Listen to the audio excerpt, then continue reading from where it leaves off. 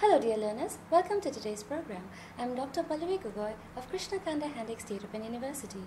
Today I shall take up Unit 9 titled Phrases and Idioms from Foundation Course in English, Semester 1, Block 2. So let us quickly begin.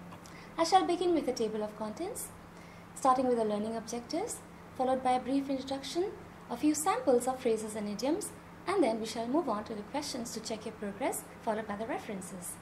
Coming to the learning objectives. After going through this unit, the learner will be able to gain an idea on the importance of using phrases and idioms appropriately in sentence construction. Figure out that phrases and idioms are divided under the following heads, that is adjectives and adverbs, nouns, adjectives plus nouns, adverbs, pairs of nouns, idioms with prepositions for your ease of reference. Also, the learner will be able to appreciate the importance of idiomatic expressions in sentences. Coming to the samples of phrases and idioms, we shall start with adjectives and adverbs. For instance, look at the word flat. Fell flat, which means a plan that failed. Our plans to take a package to the Far East fell flat after the incident. So you see how fell flat is used in this sentence appropriately. Let's look at another example. Tell someone flat, which means tell someone in a definite manner. Now look at the sentence. She told him flat that she was not interested in the project. Similarly, if you look at another example with the word good, you will notice how it is used in the following combinations. As good as, meaning almost certainly. For an example, Shreya's embroidery work is as good as Panna's work, or for good, which means forever. We have got rid of the project for good. So you see the two different usage of the same word in these sentences. Now again, with the same word good, you have hold good, which means continue to be valid. If your invitation still holds good, I'd like to visit you next Sunday. Or let us look at this particular usage. In good time, which means with plenty of time to spare. We got to the station in good time, so we had time for a cup of coffee at the cafeteria. Now let us look at the word hard. It can be used in the following combinations. Be hard up, which means be short of money. So if you use it in a sentence, it could be something like, without a pension post-retirement, he was rather hard up. Or hard and fast rule, which means a rule that applies without exception. Now look at the sentence. There is no hard and fast rule in this regard. Now let's look at the noun form. The bottom line, which means the final outcome, the result or the final outcome. Now in the sentence form, we could use it thus. The bottom line is we have to arrive at proper solution to this problem. Or let's look at this particular construction.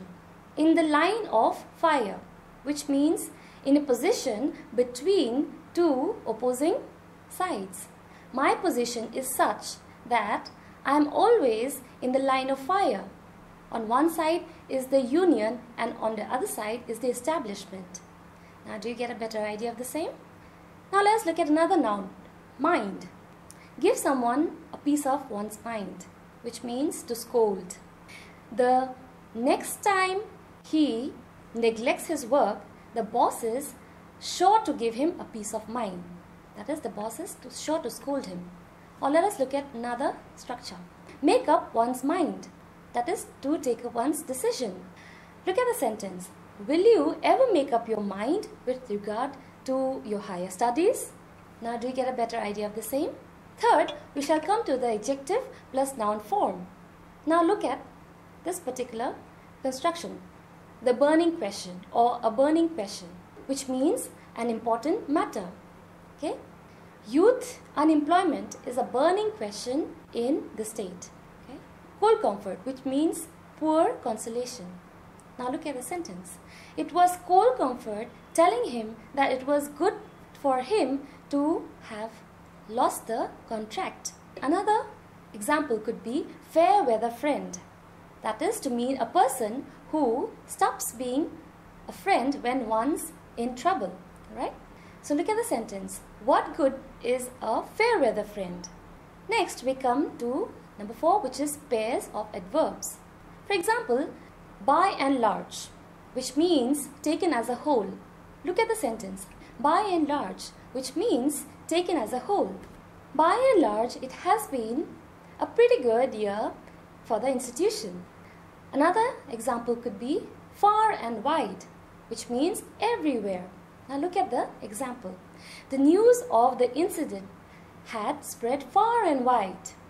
Another example could be few and far between, which means seldom. We truly enjoy your company, but your visits are of so few and far between. Next we come to pairs of nouns. For example, bag and baggage, which means with all belongings. Following their difficult share of experiences, the family left bag and baggage for their native village. Another example could be ups and downs, which means through good and bad moments. There are ups and downs, which are part of our lives, after all. Another example could be board and lodging, which means food and accommodation. Example, the board and lodging expenses of the singing palm are affordable. Now, we move on to number 5, which is idioms with prepositions. For example, at one's beck and call, which means at one's disposal. For an example, he has a lot of people at his beck and call. Or, in the eye of, which means in the opinion of. You will be found guilty in the eye of the law. Or for another example, in a nutshell, which means concisely. Please give me the report in a nutshell. Another example, so that you better understand the same, could be on the cards, which means likely to happen. It is on the cards that a new wing of the library will be built. Now we come to the questions to check your progress. You are advised to go through the presentation once again so as to grasp the entire content in a better manner. First, we shall begin with question number 1. Briefly describe the meaning of the phrases and idioms in a few words and make suitable sentences with the following. A. Once and for all. B. Hook or by crook. C. In a nutshell. Question number 2. Make sentences with the following idioms. A. Make up one's mind. B. In good time. C. Ups and downs.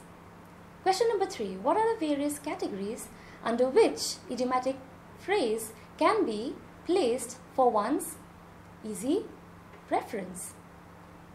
These are the possible questions. Here is the reference. You are advised to go through the BA English self-learning material, the graduate self-learning material, that is Foundation Course in English, Block 2, Unit 9, Semester 1. Thank you, dear learners.